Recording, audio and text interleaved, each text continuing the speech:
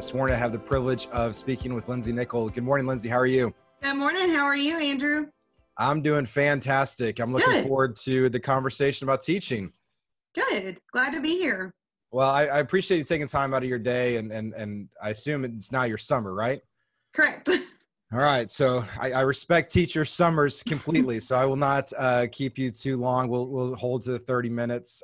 Just for anyone joining us, just so you know that we're going to have streaming comments. So if you have a question for Lindsay as we venture into her experience becoming a teacher and inside the classroom, drop us a question. I would be happy to ask Lindsay if we have time today. So Lindsay, I want to certainly get into your classroom experience and the lessons you've learned and can share with about teaching. But before that, I'd love just the context and the background of how you got into teaching. Was it something you thought about for a while, or did you just happen to step in it? Tell me about your story into teaching. It was, I ended up teaching pretty much on accident. I was working in other career fields and decided to start subbing at my stepdaughter's school when I met her dad, and I really liked it. So after about 8 or 9 years of subbing, I actually was invited to do a long-term position starting on the first day of school at the district I'm at right now. And so it was during that I worked through iteach and actually took the test after I finished that commitment and passed it. So the following school year, the teacher I had subbed for ended up moving on, and I am now in that position permanently. That's fantastic. So you subbed in a position long-term and then assumed that next school year, that exact same classroom? Yes, and I'm still there. Wow, that's very interesting, and it's not too dissimilar to other stories I've been able to hear over the past several weeks about substitutes and aides being a great transition into the classroom. Do you feel that the substitute teaching increased your preparation for the classroom, or what was the impact of your substituting into your actual teaching skill set?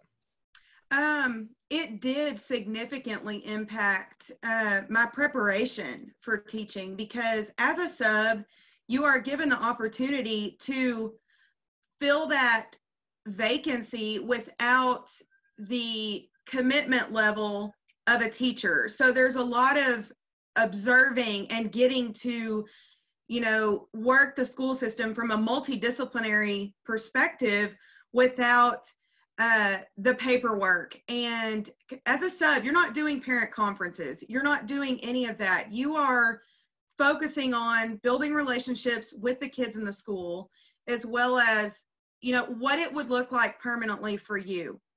What would I do different? Or if this were mine, what would I do? And it allows you to see the school from the lunchroom, from the playground, from all of the things that you don't see just as a student, getting observation hours that are, sometimes only a few days.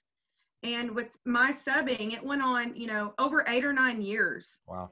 Of, being called and going, or not being able to go because I was committed to another job at that point. But I think that time in there made me what I am today, because I could see it from every aspect without a formal commitment yet. So I could just kind of see it more relaxed. Yeah, it's interesting insight to the way you took your sub position. Did you know from the very beginning of your substitute kind of tenure that you were taking notes on, if I was ever to be a teacher, I'd do this? Or was it later on that you were more reflective? How did you approach substituting initially? Initially, it was just, I enjoyed it. I liked being there and being involved with the kids and promoting, our nation's youth and their growth and just advocating for them. But it wasn't until right before that long-term position that I really thought, okay, this could become permanent. And if it does, what do I want out of it? And what do I want for the kids? And so it wasn't until years of plugging into private schools. I was at a private school subbing as well as 2 different public schools. And they're all different, but it wasn't until it got really, down to the end of where this could be a permanent thing for me. How do I make the most of it while I'm not having to give a full-time commitment? What can I do right now so that when I have to, I'm prepared and I'm ready to take off and go with it? So yes, it wasn't until the end, when I knew I'm going all in. What do I need? So it was towards the end. Yeah. So when you were a long-term sub, that first year you're that long-term sub, were you day one long-term? So the first day of school, you were with the kids? Yes. So you have a unique position where you almost got to redo your first day as a teacher. Yes. Because you had like a practice run at it. Yes. What did you learn from that? And then the first day of your own classroom, tell me about that and how just the year prior you had kind of a dry run. How did that impact your first day? I was prepared to do nothing but sort supplies, show these kids their schedule, kind of establish the ground rules, and be prepared for even some students to come in on day 3 and not day 1. Still lots of questions, forgot lunches, things like that. It was a gift. And that's how I see it is, okay, you just did this last year. Right. It was awesome. It was awesome. Yeah. Your story of having an awesome first day and first week as a new teacher certainly is not normal. And so it's right. to the impact and the benefits of doing that long-term position. Yeah. So if anyone's listening to this thing about teaching and has the opportunity to sub, there's certainly a windfall of benefits to do that. I would like to know more about that first week of school. From talking to the teachers I've been able to talk to over the past couple of weeks, and then knowing my own disposition and other teachers, a large part of that first week of school is relationship building. And so you kind of mentioned that you were doing a lot the first day, and you didn't mention any teaching. You mentioned school supplies and schedules and those things. What was your strategy? Well, first of all, do you agree that relationship building happens first? And then what was your strategy, if it does, to really take that first week and optimize relationship building? I think it's kind of a scaffold process. They come in and you kind of start with the ground rules, but also you want to start to build that trust.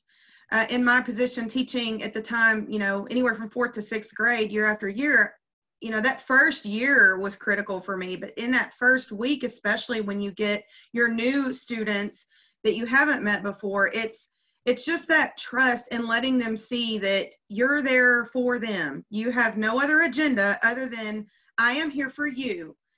And we're going to do this together. It's new for me. It's new for them. And it was mainly building that trust, letting them know that I had a relationship with their parents and that this wasn't really, there was no separation between school and home. I'm your home away from home. So let's build a relationship and get some accountability from both of us, from me and them, and let them, the trust is huge for me. When students trust you, they're going to work for you. So if it took us a week to do that and to let them get comfortable just where they are in their new norm for that year, then that was huge.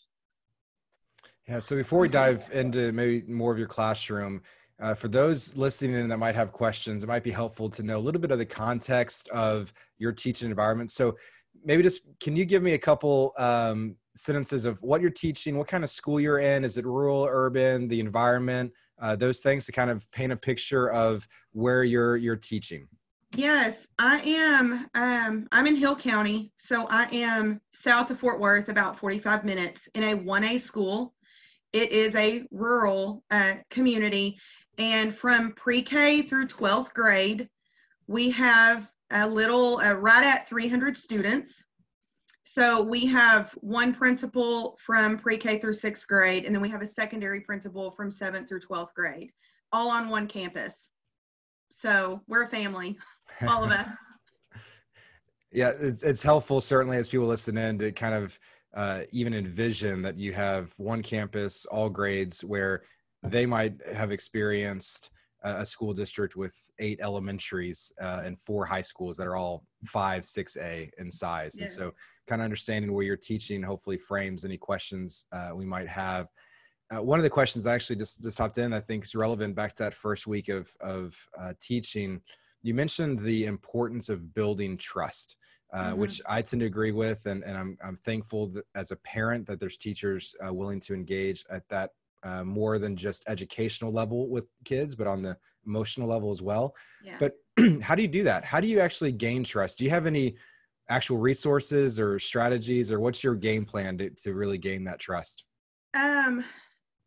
Gaining trust is one of the most difficult things. And I think it has to come from a teacher who is not just physically present in the room, but mentally present, emotionally tied and committed to what they're doing. And I think for me, I spend the first week learning to know my kids, you know, and I use this analogy a lot. I would never compare a human to an animal, but picture yourself adopting 6 to 10 dogs or puppies or cats at a time.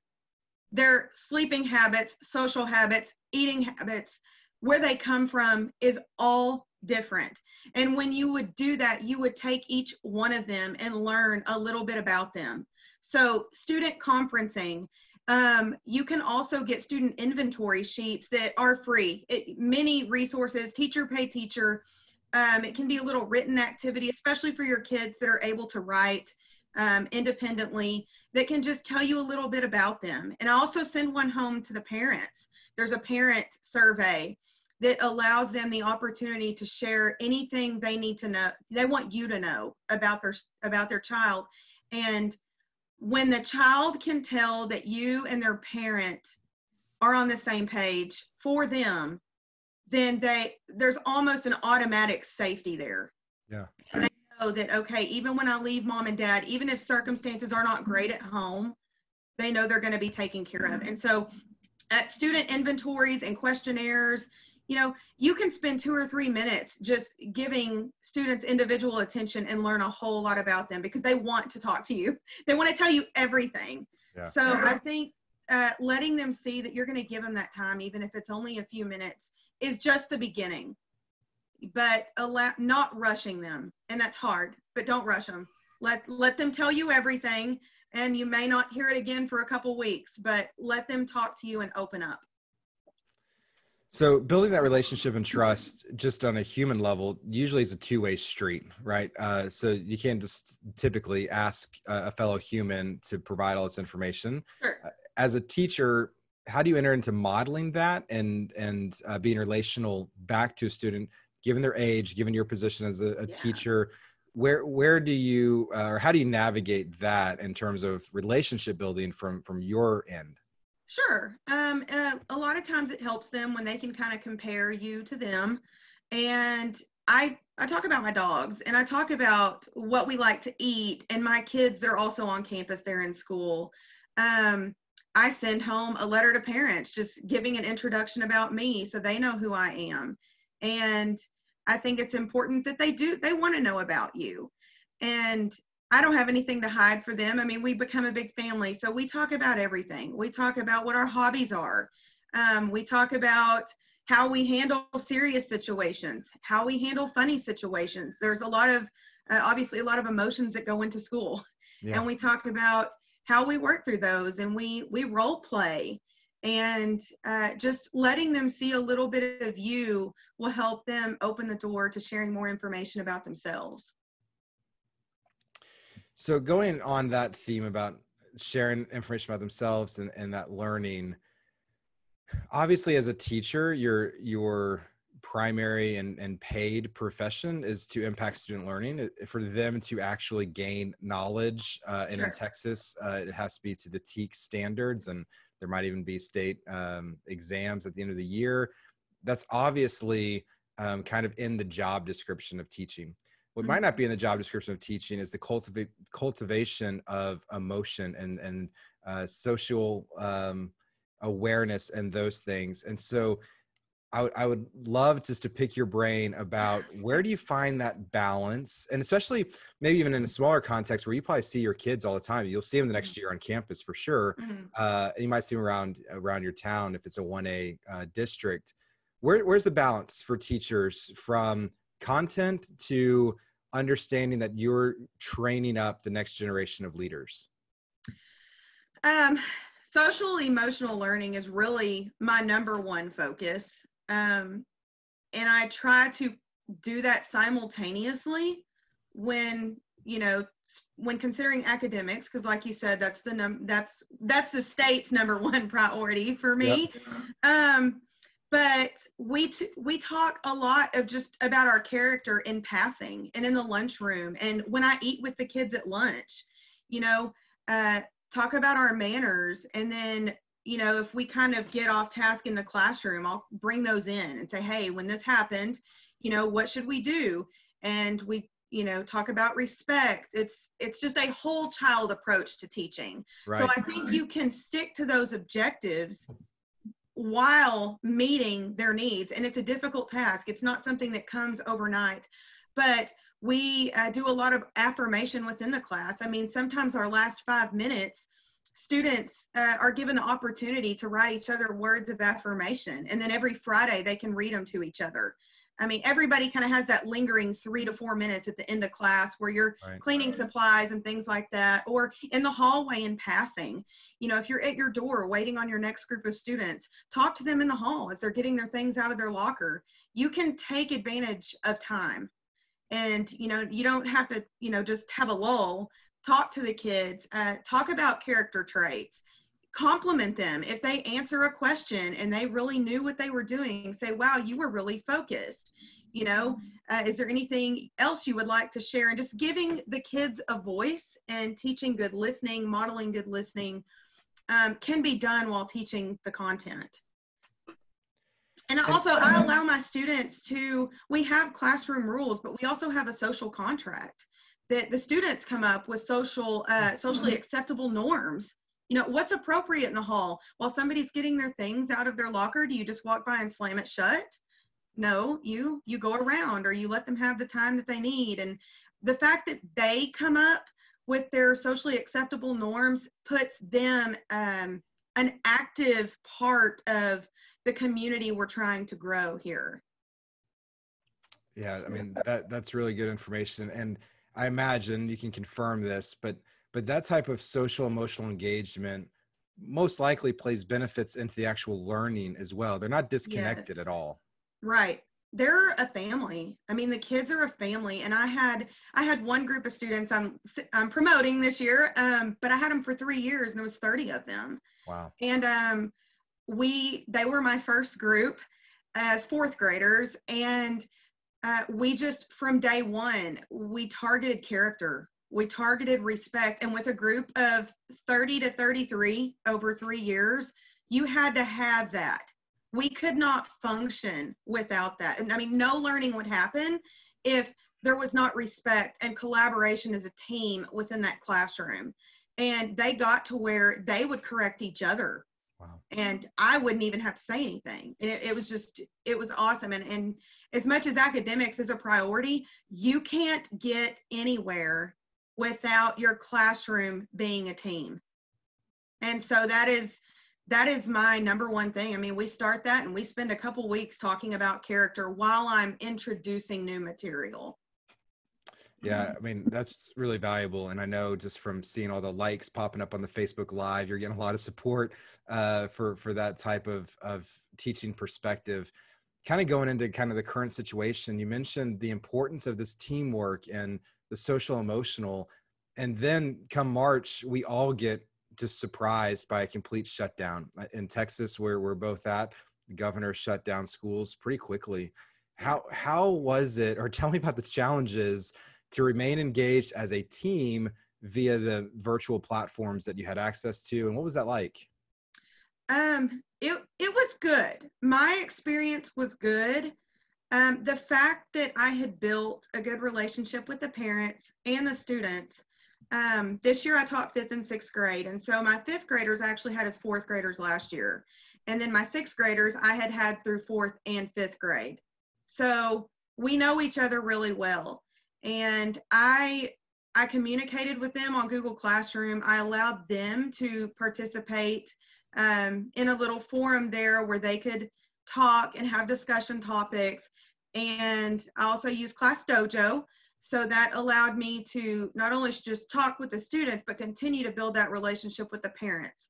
And I think for me, it was a really good experience. I felt physically disconnected, yeah, but we were not emotionally or mentally disconnected. I mean, we were still just as close. In fact, some of the parents that I hadn't built as good of a relationship with, it gave me that opportunity, and I took it, because some of these I will have again, you know, my fifth graders I will have again next year as sixth graders. Right. And I thought, okay, I'm going to have them again. And some of these parents I haven't heard from, you know, in 2 years since I've had their child, and I was talking to them for the first time. So as unfortunate as it was to lose the constant contact with the kids, it really allowed a growth with the parents, and I will gladly do that anytime. But the kids, a lot of the kids' parents had individual child Facebook Messenger permissions, and I did allow that. Any of them that had a question while mom and dad were at work,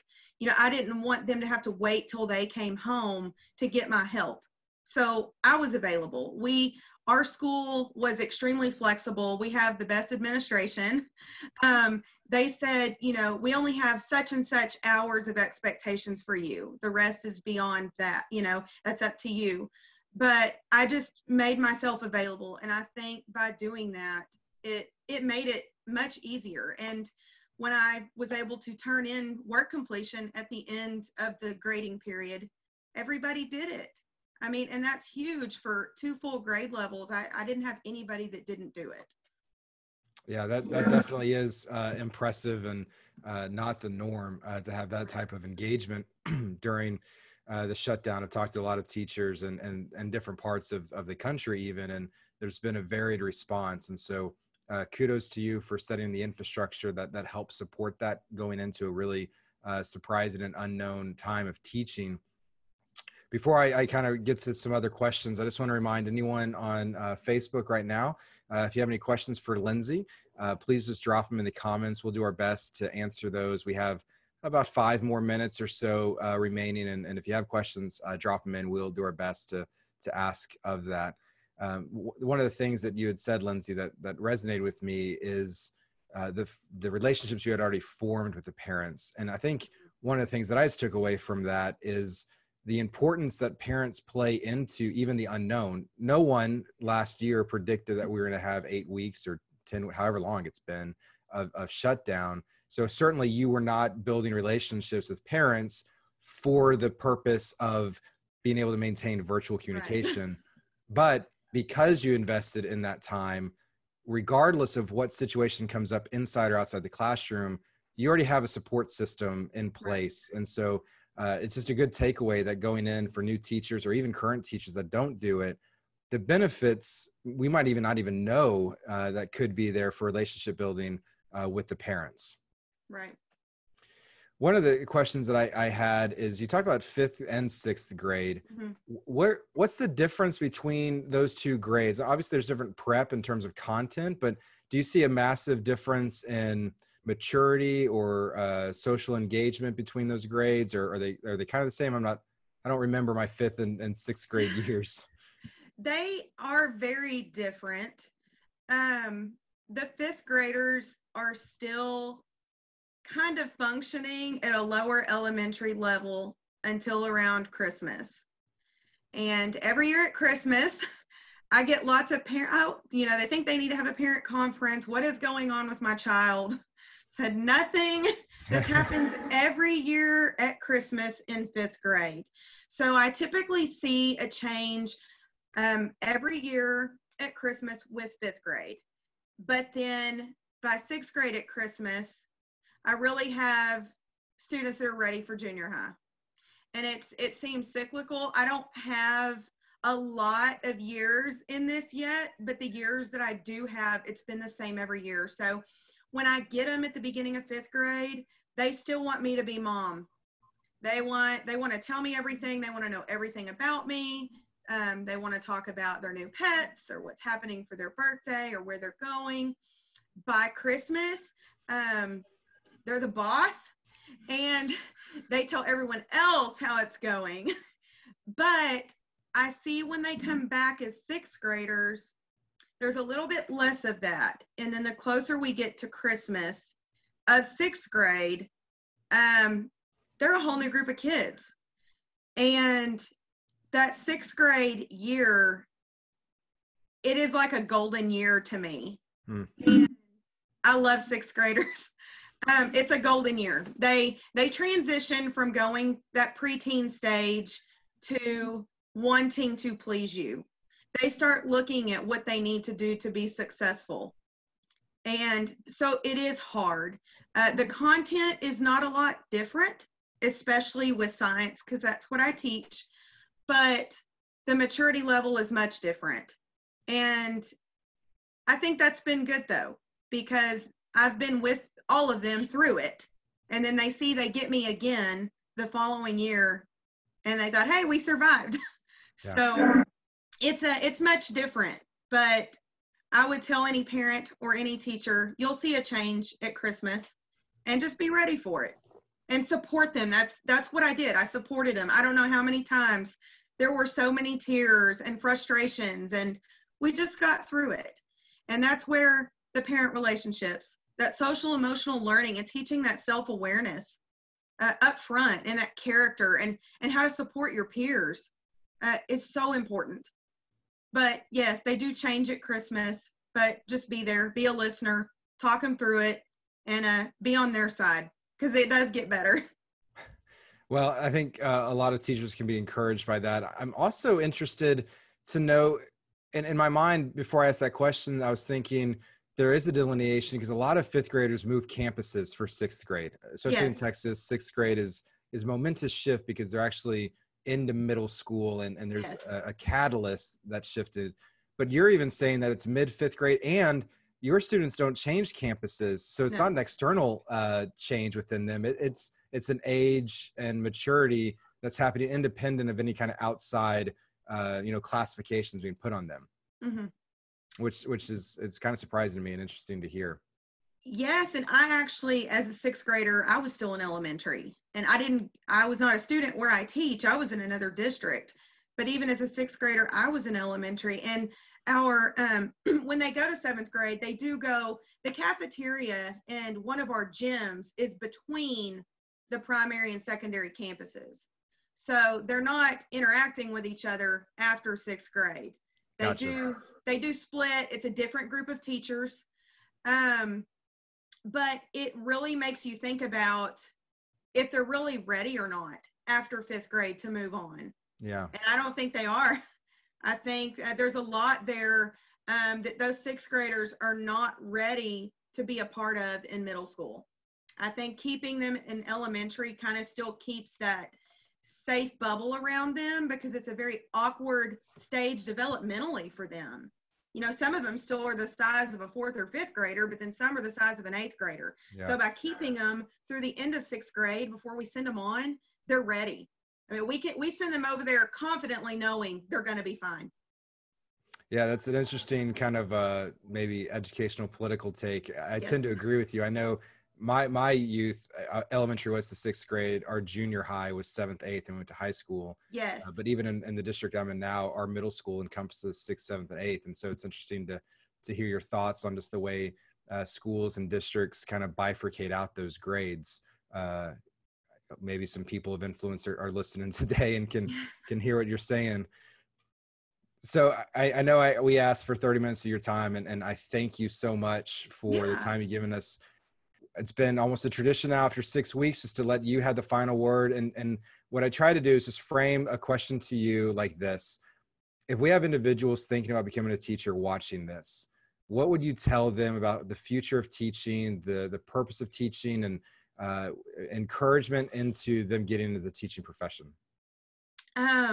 You hear a lot of negativity. You hear a lot of working overtime, underpayment, and you know, a lot more work than what you're compensated for, and difficult parents. And I think that that's great, but until you've done it, you know, and invested everything you have from different, you know, from different aspects, I think you should try, because you get out of it what you put in. And there's unfortunately certain times where administration is just not on your side. But where I have been, they have supported me beyond 100% since I was a sub. And sometimes just a change. So if you're not happy, sometimes just a change. But I think we need good teachers. And even if you've never thought about it, it might call on you. And that's what happened to me. And when it does, you go. And it's definitely not easy, but if you manage your time correctly, you will work an 8-hour day and go home. I don't take anything home. So make the most of your time there. That's Sure. That's my best piece of advice. And that was given to me by one of my mentor teachers.